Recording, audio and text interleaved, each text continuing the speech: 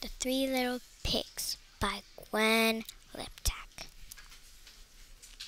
One day in a quiet little hut there lived three little pigs, and they said to their mom that it was time to leave. So the three little pigs left their home. Then the three little pigs left. The first pig was named James. He found some hay on the ground. James built his house of hay so he could play on the swing. The second pig was named Jessie, and she found some twigs, and she built her house of twigs so she could play too. The third little pig was named John, and he found some bricks. He built his house out of bricks. He got his bricks from a man. It took him all day to build that brick house. He didn't have any time to play. The next day the houses were built, but then the big bad wolf came. The big bad wolf knocked on James's door. The wolf said, little pig, let me come in."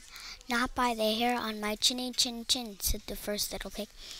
"Then I'll huff and I'll puff and I'll blow your house down," said the wolf. With the wind in his face, he blew the hay house down. The little pig ran to his sister's house. The wolf followed him. Then the big bad wolf came to the second little pig's house. He knocked on Jessie's door and said, little pigs, let me come in."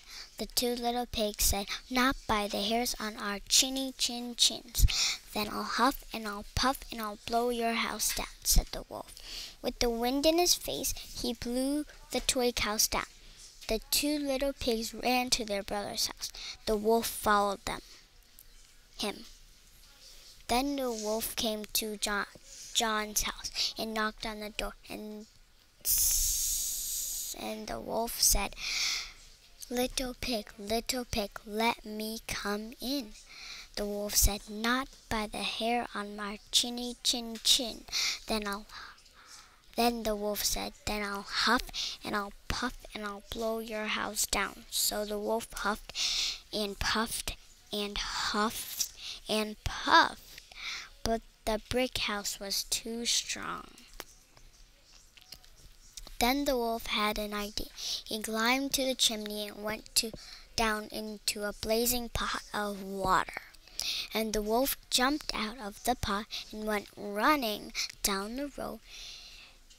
The wolf never bothered the three little pigs again, and they lived happily ever